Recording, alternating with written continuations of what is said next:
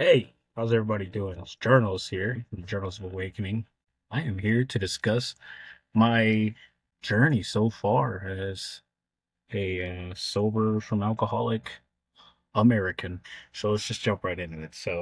First of all, I still have cravings. I've been sober since 4/24/23. That's over a year and a half, going on 2 years, hopefully soon, right? Definitely going on 2 years. I have not had a relapse, which I'm pretty proud of. It's been a rough journey. It's been an emotional ride, very emotional ride. I have a problem with addiction. I try to replace my habits with other habits, and I've never known how to cope with just I don't have any coping skills. That's what it boils down to. So in the last year and a half, 2 years, you know, I've been keeping myself busy. And when I say that, I mean with hobbies and things I really enjoy. I've been real busy with playing guitar. I've really gotten into that. I have a few of them. Starting to really buckle down, learn some chords, and break down all that good stuff. You know what I mean? And that's keeping me nice and busy because I really enjoy that. I've made that. In all honesty, I smoke a lot of weed. I do. I smoke about an ounce of weed every 2 weeks, you know? So in a sense, I would say I'm still not sober, I still don't have coping skills. I do my best. I am a human. And I promise you guys it's my best. It is, man. I quit all these things cold turkey. I used to smoke cigarettes for 18 years. I drink for the same amount of time. And just kind of quit everything, decided I wanted to live longer. Went and got a colonoscopy and, a bunch of other stuff. I got some dental appointments coming up. I'm just trying to live a little longer, you know what I mean? The one thing I've noticed since I've quit drinking, the big thing I've noticed is I'm hypersensitive. And I don't just mean emotionally, I mean sensitive to touch, sensitive to hearing. Like my senses have heightened and it's hard to get used to. I really feel that's what's going on. My senses are heightened. I can't get used to it. So that's been a fun experience trying to wrap my head around. Um, I'm not getting any younger. I'm 35 years old now.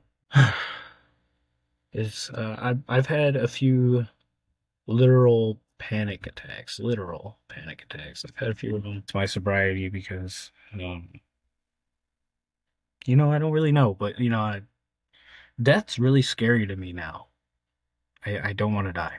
I don't. And I guess that's good, right? Like you just want to be alive. I just want to live. I want to live, But so yeah, I think the next goal for me, like I said, it hasn't been struggle free. So I think I don't know, I'll start working out again. But just so you know, I've been down this road and I've done this route a few times and since sobriety, and I can't stick to anything. I'm just that kind of guy. I've had at least 60 jobs in my life, and that's not a lie. I'm not proud of it. I've got a lot of experience, but I don't know. I don't take well to authority. I never have. In my sobriety, I take even less authority. And my fuse is shorter, and I don't like that. I've been working on self-improvement, tons of self-improvement. I swear that's all I do these days. And sometimes it gets a little burnt out. But I keep at it. I keep my palm on my rock in my pocket. You know what I'm saying, MGK. And carry around my jade, and I carry around my sobriety coin with the date, and the date I quit drinking is also I tattooed it on my leg. That's the other thing I've been doing. I've been doing a lot of tattoos myself. Now, I'm not an artist.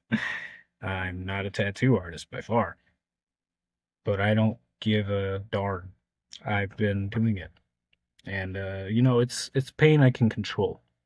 And it's a hard thing to comprehend. It's a hard thing to even accept. I'm sure for most people, that's probably, oh my goodness, you're hurting yourself. Yes, legally, right? I mean, you could buy a piercing kit and do that yourself, but I don't like blood, so I don't do piercings, so I do tattoos. But I've gotten good at stenciling, and looking things up on the interweb, and it's not impossible. Just saying.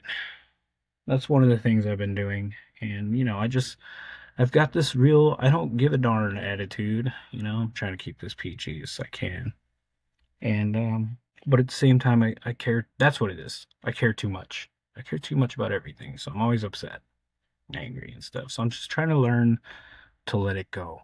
So that's been the mission here, a year and a half into sobriety from alcohol, is learning to let things go, learning to just kind of accept things the way they are.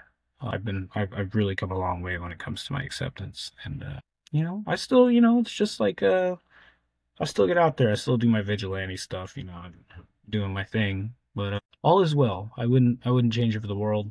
I still have nightmares of getting drunk. I do. I have nightmares about it, and I wake up in tears. I do, because the feeling. I mean, just talking about it, the feeling of complete, disregard is what alcohol does for me. It's just a feeling of disregard. I don't care. You know,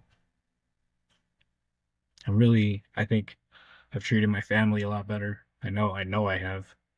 My kids deserve better. They're gonna grow up now with a dad that's not an alcoholic. This is wonderful for my boys, 12, 8, and 5. So important. And working on a baby. I'll take that how you want it, but that's what it is. We've gone through some things. We've really been given the boot, when it comes to life. It's just I fight back, and that's where we are. That's where we are. We're here right now. We're fighting, and one day the fight will be over. One day, and when it is, I'll be sure to let you guys know. Until then, I appreciate you guys for real. Big love, Chuck Hills. Peace and love.